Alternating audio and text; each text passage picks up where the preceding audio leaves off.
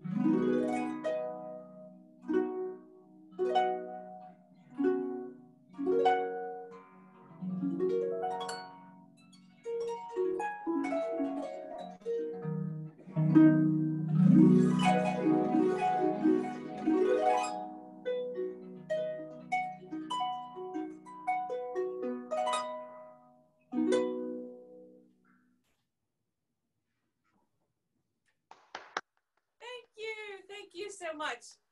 And that piece used the last low C, because a lot of people ask me, how come you never play the really low string or the really high string? So the lowest string is low C, just like on a piano. And the top is G. I'm not sure if what the top note is on the piano, but I think it's similar. Anyway, we have 7 octaves, and in the pedals go, if you can think of sharp on the top, natural, and flat. So there's 1 pedal for each name of the scale. And so the flats go up. Now in music, we're taught that flats are lower, but in order for them to go lower on the harp, we must raise our pedal, and then it loosens the string. So it all has to deal with the tension. So while I'm playing my harp strings, I'm moving my feet fast and furious. So my teacher, Edna Phillips, who studied with the famous Carlos Salcedo, I can show you his picture. This is the style. Can you see that picture okay? Yes. He was the famous harpist that came from France, and his original name was Charles Leon Salcedo. And when he moved to America, he changed his name to Carlos Salcedo. And he wrote the suite of 8 dances, like in a Spanish sort of style, bolero, rumba, and all those things. And he created the harp technique and many, many of the effects that we play today. He taught my teacher, Edna Phillips, the first woman in the Philadelphia Orchestra to play the harp. And he was the teacher at Curtis Institute. Later, he moved to New York and played in the New York Philharmonic. And then Edna took over the job at the Curtis Institute. But anyway, their famous sayings were, you have to work like the devil to play like an angel. So now the next piece that I'd like to play for you is called The Angel. And it features a very beautiful technique that is, you know, a lot of instruments, a trombone could do it, a glissando, but the harp seems to do it the most natural. It's sort of easy for a harpist to do this, you know, the running of the strings. But what people, they don't realize is that the footwork is moving around, creating like a flawless piece. So nice. So this is called The Angel.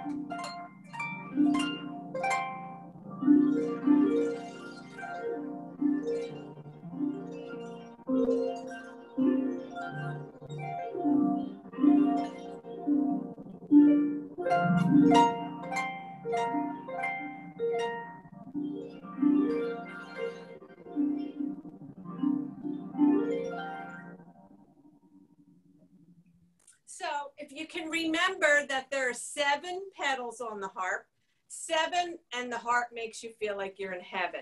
But 47 strings are on the pedal harp or the concert harp. They are the big Jeopardy questions. If you ever get to have to answer any questions about a harp, they're usually the 2. The method that I'm playing is Salcedo, and the elbows are up, and I have many gestures, and that's used for projection. So the family that the harp is in the orchestra would be the string family, although it sits near the percussion because sometimes the harp has percussion effects, so between the strings and percussion. And the colored strings, red strings are for C as in cat, and the dark strings, black, are for F as in frog. So if you want to take any of these notes down. And where do you think the sound would come from on the harp? A lot of people think it's coming from the strings, but it's the strings vibrating against the soundboard that really produce the sound. So the best way that I'm sitting with my soundboard facing you, I'm really showing you, and you're really getting right the direct vibrations. So now I thought we'd get some popular music. And this next piece is from Shrek. And you may know it, famous Leonard Cohen wrote it, called Hallelujah.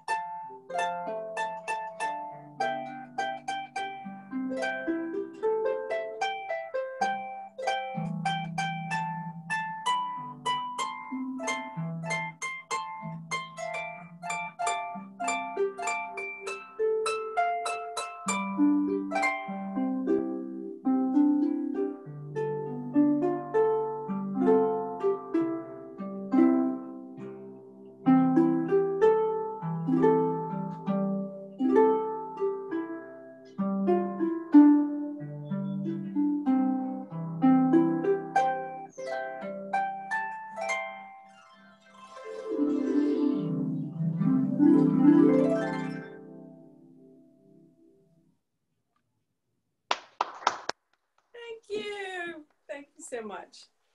So the harp dates back to around 3000 BC, and they say it originated from the hunter's bow, that when they put three bows together, they could make a chord. And then that music, in the Bible, it's mentioned 44 times, that a type of harp named kinnor, a 10-string harp, probably about this many strings, was used to accompany the Psalms. And the harp can go all over the world. You have a kora, which is a big bow with a soundboard. And it was about the 18th century that the harp started having some pedals added to it. And that was called the single action. So the pedals on a really, really old harp would only go flat to natural. And then this is called the double pedal harp. Double pedals, meaning it goes double action, flat, and then natural, and then sharp. So I'm going to play a C. Now I'm going to move the pedal.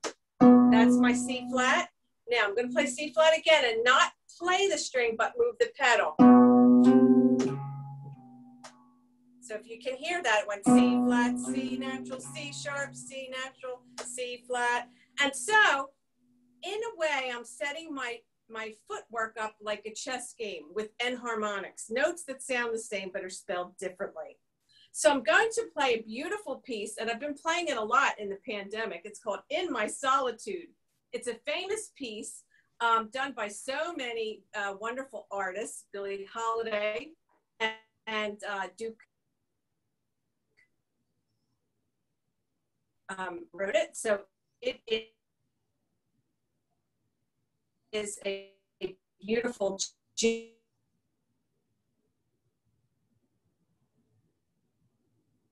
standard. So you're going to sort of Ashby was the first player, real jazz chords. So you can look her up, Dorothy Ashby. She recorded on Stevie Wonder's In the Keys of Life album, If It's Magic. So here we go, arrangement like in her style, I would say. It's Dorothy Ashby, In My Solitude.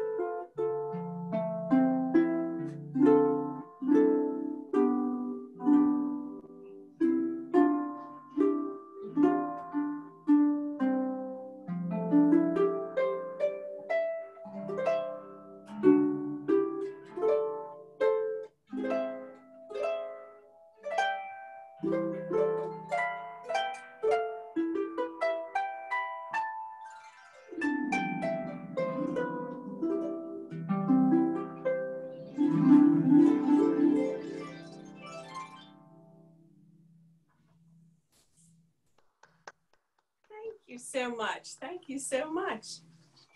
So now we have learned so far that the harp has 47 strings and 7 pedals, and it makes you feel like you're in heaven. Let me shut my phone off. Sorry about that. And the method is from Mr. Carlos Salcedo. And the harp dates back to 3000 BC. It originated from the hunter's bow and arrow. And so far, I've named several famous harpists, one being Dorothy Ashby, the first female bebop, I would say bebop or jazz harpist, and Edna Phillips, who was my first woman harp teacher in the Philadelphia Orchestra, Carlos Salcedo, amongst so many of the famous legends that are out there. So I've had several harp teachers, one being Nicanor Zabaleta. He made the harp a salon, took it from the salon instrument, meaning in the 18th century, they basically played home concerts called salons. And then he's the one that brought it out into the orchestra to become a concerto solo instrument. So Nicanor Zabaleta was from Spain, and his wife was from Puerto Rico. And I met them when I performed in Puerto Rico for 2 years with different orchestras, mainly the Jose Feliciano Orchestra. So we learned a couple of the effects on the harp. So if you can remember the glissando. And you at home, I was wondering if I play a little song that you can do this little, pretend you have an air harp, if you will. And I'll show you a little bit of the harp technique. So your elbows go in the air, and you have like a handshake, but this way, and you get your index finger. So with me, if you'd like to try it, then you just pretend that the harp strings from your heart, you're playing the middle. A lot of people want to follow the curvature of the neck. But anyway, so here we go. Let's bring one line after the other all the way up into your face. If you want to try it at home, here we go. We're in school, and then the thumbs come down. Very nice. And so that is how you do a glissando on the harp. The are a whole nother thing. So now I'd like to play some contemporary music for you. And this will be a little medley of the Beatles. The Beatles were a wonderful group and rock group. They really changed the scene of rock music and started off a whole new world. They were influenced by so many different world cultures. But anyway, so the first piece I'd like to play for you, well, it'll be a little medley, Eleanor Rigby and Norwegian Wood.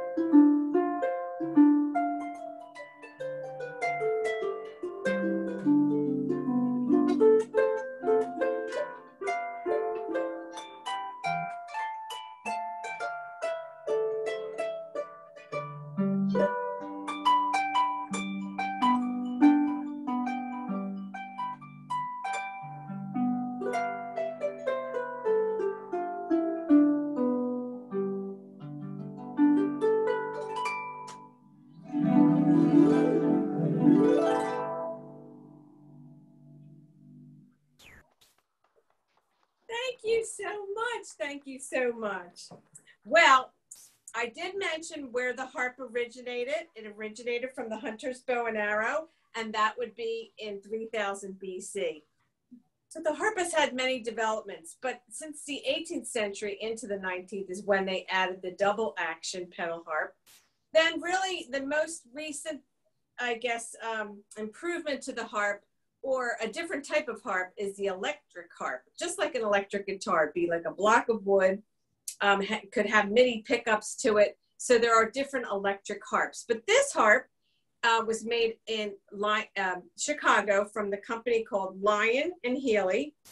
And it's over a 100-year-old company. They used to make pianos and harp pianos, if you can believe it. The back of the piano was looks like part of a harp.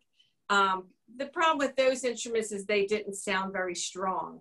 So the harp on its own is probably a way better instrument, and a lot more interesting, I think, to look at as well. The whole harp, you know, is so beautiful. It's hand carved. So to get a harp sort of like this, it would take maybe a year or two for them to make, and they would make them 2 at a time.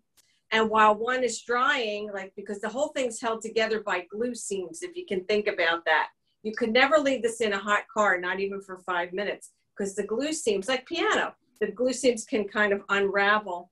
And it would take a little bit of time for it to do, but that would do damage to a harp. In the winter, we have to run like a cold water evaporator. So just think of instruments as little babies. You have to take care of them, and with condition of the air and the temperature and all of that. So anyway, so getting back to the harp. So I played some beautiful real harp arrangements and some contemporary music and some Beatles. And now I'd like to play some classical music. This one piece is the all-time favorite at weddings, and one of my most favorites, called the Canon in D by Johann Pachelbel. And why I think this is such an important song, first of all, it was from the Baroque period, 1600s. And back then, it was not well received. So if you ever write some music, any composers out there, don't give up the ship, because sometimes it's years later that they discover how brilliant you are. So anyway, Canon in D has this ground in the bass. It goes down a fourth, which is 4 strings away. Then it goes up a second, and then back down a fourth, and then up a second, and then back down a fourth. How brilliant. That's so nice and easy. Then back up a fourth, and then back up a second for the turnaround. And then you add the chords, and then it starts with a theme and a variation. And it's beautiful. I play it for many, many weddings. And the brides, they're so cute. The brides think that the real intricate part is the Canon in D, but really it's the whole thing. The beginning is the theme, that part I just played for you. And the rest just builds and builds and builds. So I'd like to play the Canon in D by Johann Pachelbel.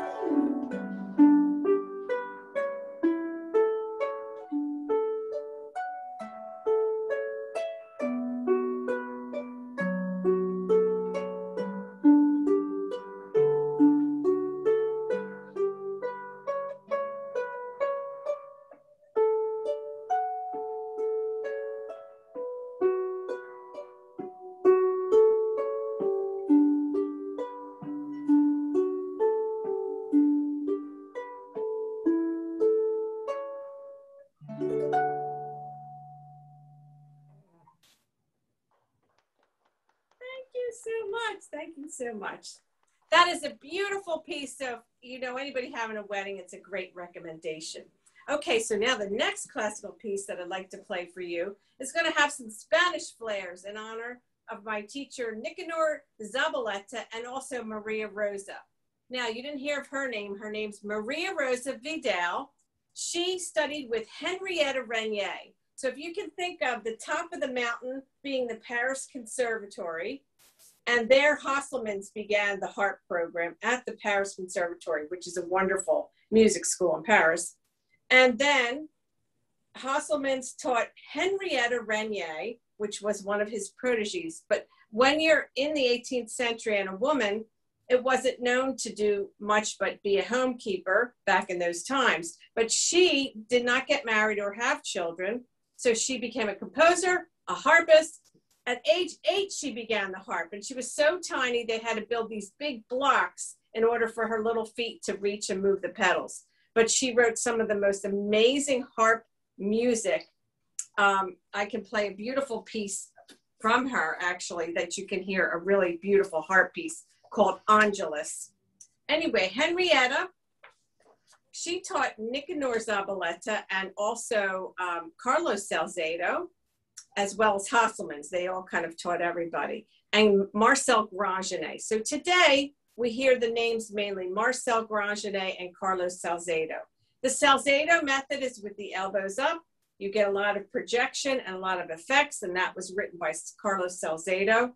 That's great for orchestra playing.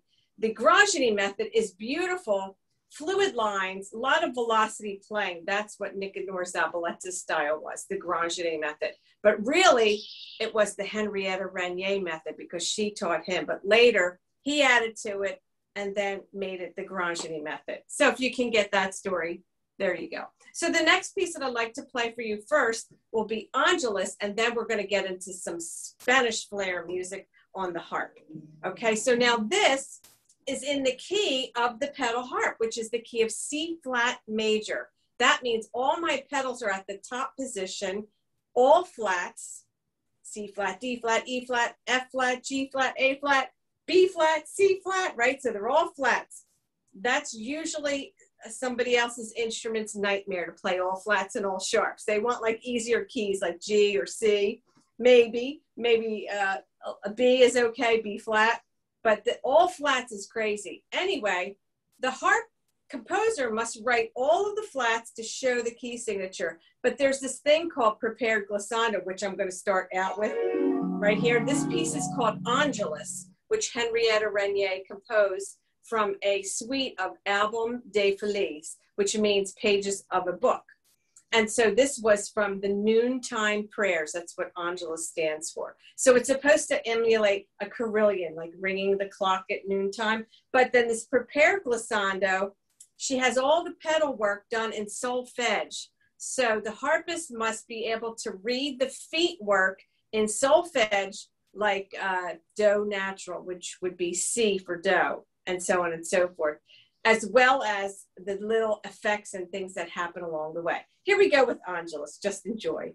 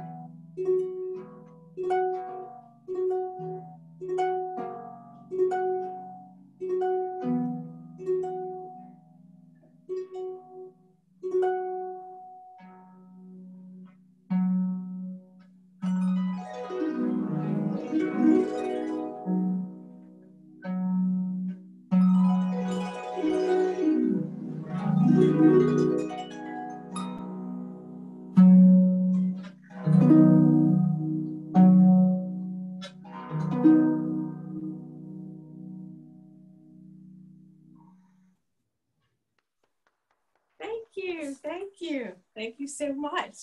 Okay, so now the next two pieces will be, as I promised, in the Spanish flair, which is some of my favorite music. And this piece has three titles. It can be either called Spanish Romanza, and please forgive my French, Le Jeu Interdit, which means, I think it's, well, I don't really know the translation, but the last piece is from the movie, or the title of the song, from Forbidden Games. That was a movie, so you may remember this piece. But I just call it Spanish Romanza.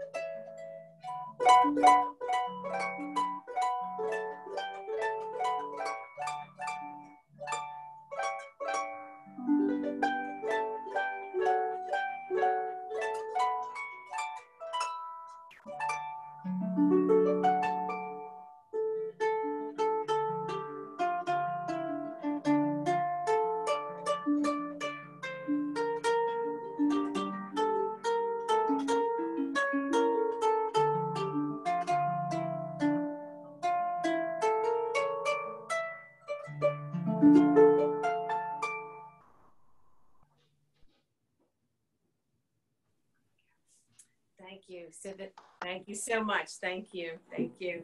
Thank you so much.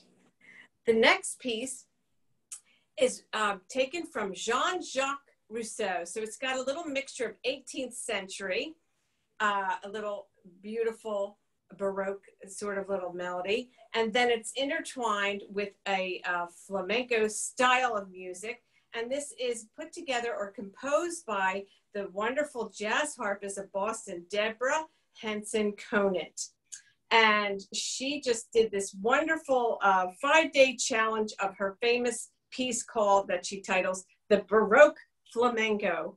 And so I'd like to present it for you today. Anyway, this piece is really amazing because it'll emulate a little bit of a Spanish guitar, which I sort of did by plucking out my fingernail, but also with actually holding some of the strings and then doing some kind of like a Spanish strum. If you can hear that sort of sound. So far I've done a couple effects. I've done the glissando, and then we did the harmonics, which was an angelus, the little bells, right? And then we did the little picking of the fingernail, which is like a little Spanish guitar, or holding, and the strum. Can make it even sound like a ukulele. The harp is amazing. You can tap on it and give it like some percussion, some bongo. You can hit it like a gong. So I'll be showing you a piece like that in a moment. But this is Baroque flamenco. Enjoy.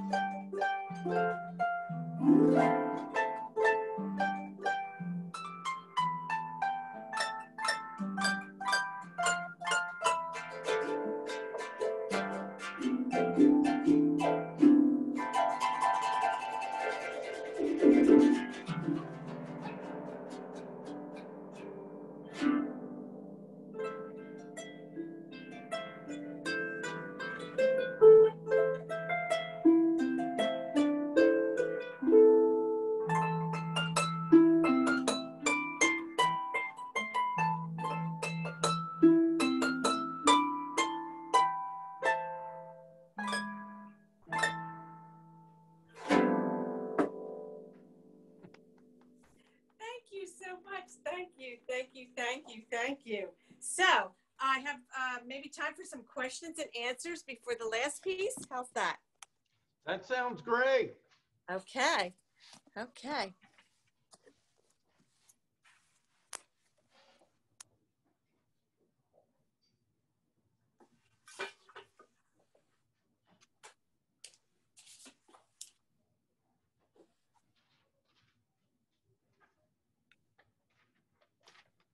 Hello, Hi. my name's Elena. And my Hi question there, for Elena. you is, what's your favorite song to play? Well, I would say I have so many, but the last song that I'm going to play for you today is my absolute favorite. I've arranged it. It's called Sakura, which in Japan means cherry blossoms.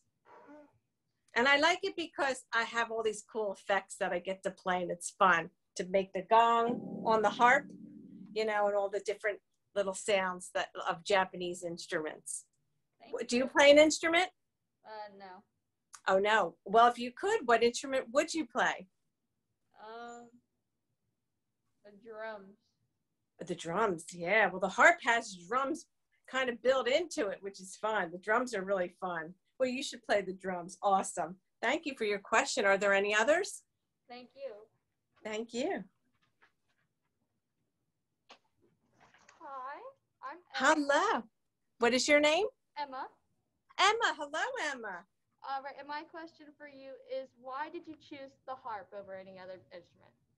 Well, I signed up late to be in the high school orchestra. Originally, I started piano when I was 5.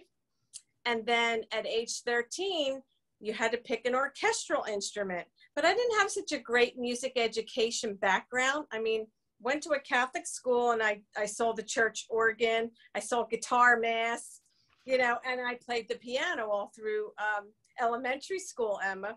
So when I went to high school, there was this huge music program, and they said, oh, the orchestra, you have to pick an orchestral instrument. So, but you're signing up late. All we have left is trombone, tuba, or the harp.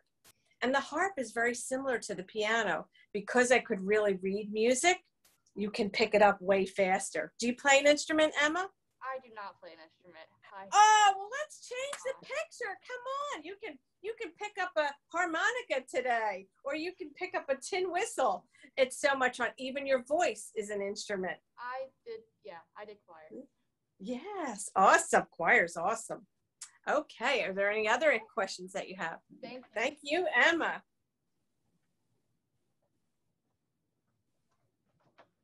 Hi, my name is Zara. Zora, hi, nice to meet you. Good. I wanted to ask you if you could play next to someone, anyone in the world, who would you play with?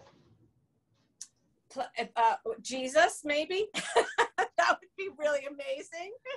But right now, I feel the Lord is always with me in a lot of my beautiful, all the things I play. But a physical person here on earth, I would say it would be really awesome to play with, I'm really wanting to play with Jack DeJohnette. He's this famous drummer. And because I play jazz, and to have my husband who plays bass and the harp with Jack DeJohnette on drums, I think that would be really cool. But if you're looking for me to play with a harpist, I would say there's so many phenomenal harpists, but the one that I really am really great friends with, and I've got to play with her one time recently because I had her play with our students at Westchester University, is Claire Jones. And she's the royal harpist to His Royal Highness Prince that just lost his father. So, yeah, so she's really wonderful. But look her up, Claire Jones. She's phenomenal. Okay, thank you. Thank you, sir. Thanks.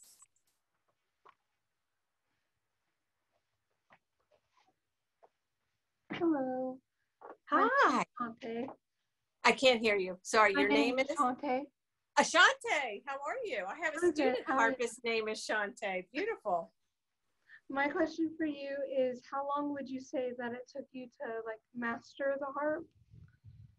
Okay, so when I first started playing the harp, they made me play actually percussion because I could read the mallets, but it took the harp at least 6 months to get going. And that little melody in Baroque Flamenco was my very first little song that I played on the harp. But to answer your question, I want to say still I'm mastering the harp. You know, there's still so much to learn all the time, and I'm so excited, always learning new things and new repertoire and new styles. But to really get to a proficient level, I want to say, you know, a good 8 years on the instrument to really, really, really master it and study a lot of the repertoire and master classes and things like that. Do you play an instrument? No, I don't. Oh, if you could choose one, which would you choose? The guitar. Oh, the guitar is so fabulous. You know, I played the guitar and I felt like the guitar sort of, I guess you have to have calluses. Just like the harp, you need calluses on your fingers, but the harp you don't play with the pinky. So I felt like the harp didn't hurt me as much as like playing the guitar with those steel strings did. Maybe the nylon would be better. So do you like the steel strung guitar or the nylon type? I would have to say the steel. Yeah, that one you really got to practice a lot every day just to build up those calluses. And then, you know, there's so many wonderful guitarists out there. Well, good luck. Pick up a guitar. Thank you. Yeah.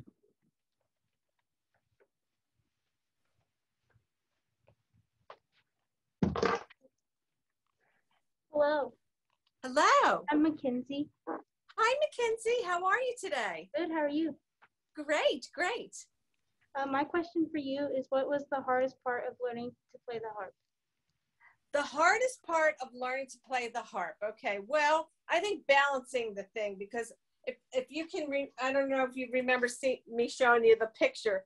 I was kind of really teeny weeny compared to that big thing. So it was always balancing it and then trying to look at the music and the strings at the same time. So probably the balancing act for me was a little challenging. Then once I mastered that, I would say the hardest thing then was learning like all the pedal combinations, because there's 7 pedals and they each move 3 ways, and then times 2 feet. And you can also take either foot and cross pedal or double pedal. So there's all these combinations, like hundreds.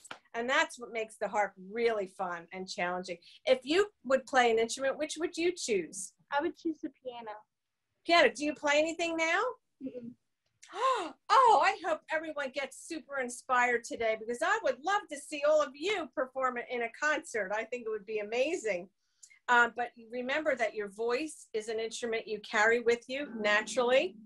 And if anybody ever did want to play a harp, they have these little harps kits that you can put together just to get started on playing a harp, but it's really a lot of fun.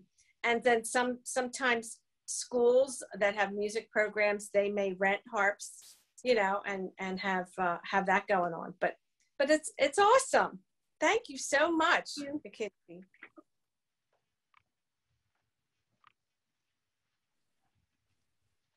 Hi, Hello. my name is Sarah. Hi, Sarah. My question for you is, what is something you love about playing the harp? Oh, that's a great question. All these questions have been great questions today. I want to say the sound from day one, as soon as they said, well, trombone, tuba, or harp, well, listen to the tuba, and then, I mean the trombone, the tuba, pa, pa, right? And then the harp. So the sound is my answer. And I'm going to ask you a question. So do you play an instrument? No. No. Okay. So what would you choose? I think that I would probably choose the piano. Piano. And you know what? Piano was my foundation. If you learn piano, first of all, my cousin who lives across the street is 90 years old. She is still playing the piano. That's pretty cool. So I think sports are a great thing, and all those sort of things. But, you know, music is a lifetime joy, I want to say. At least it is for me. And I think especially during this whole pandemic, it's just been, I've done so much with music. I've written a suite, and it just poured out of me. It's like 4 different movements, and it's in memory of George Floyd, which that's kind of current in the news today. And it's also representing the pandemic, like it had 4 different sections. So music really offers so much joy, and you enjoy your day. Thank you. You too. Thank you. Thank you.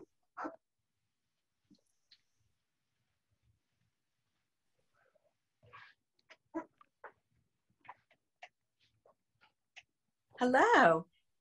My name's Keeper, and Hi. what made you want to pursue music?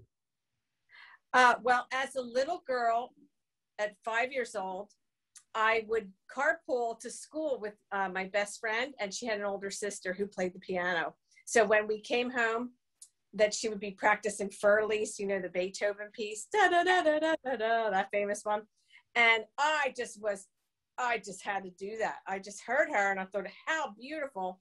And I went home every day. My parents go, well, we can't afford a piano right now. And we don't have room for a piano and all those things. So then every day I kept saying it. And they said, well, let's give her lessons and maybe she can practice on someone's piano to start to see if she really keeps up with it. And I did.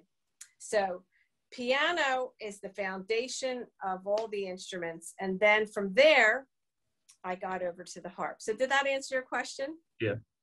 Okay. And then what instrument, do you play an instrument? No. No, what would you choose? Drums. Oh, drums seem to be the popular thing today. And you know what? You can get a hand drum.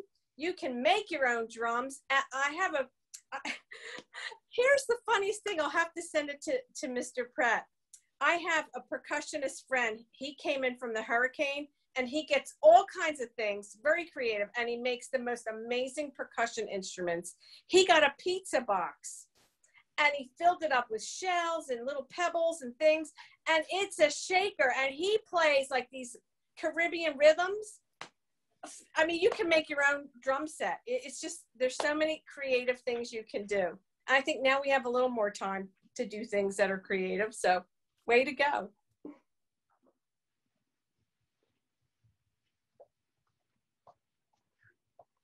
Gloria, you have just done a wonderful job today. We've enjoyed every minute, and we are to be blessed with one more song, I believe. Yes, and this one is my favorite, as I told your student. Your students have been fabulous today, and I really enjoyed their questions. I just only hope to be inspiring to them, but they've inspired me to play more and you know, think about what sounds beautiful, and even think about the beginnings of how I got into music. So I hope that they pick up music instruments. I'm going to send you that little video of my Caribbean friend that got shipwrecked from Hurricane Maria with the pizza box.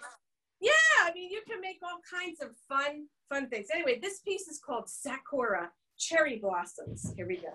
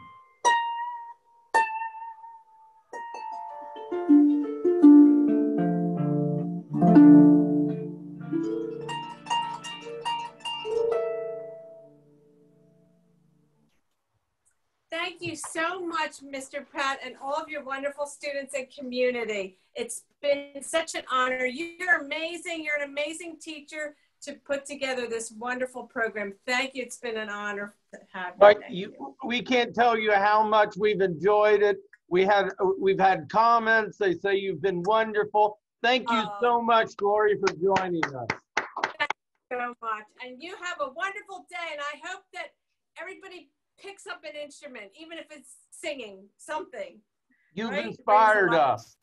Yay.